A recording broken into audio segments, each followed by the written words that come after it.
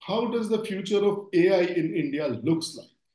I think it looks very bright. We are all very excited about the future it holds for us, although many of us have certain kinds of apprehensions.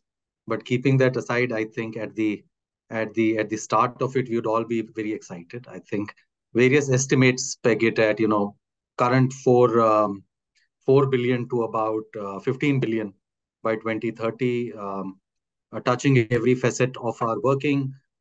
Us as India being one of the workforce, one of the largest workforce of AI globally. So I'm very optimistic about where we are and where we can go.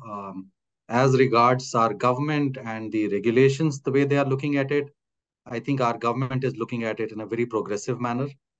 They are not too apprehensive or too controlled, regulated about it.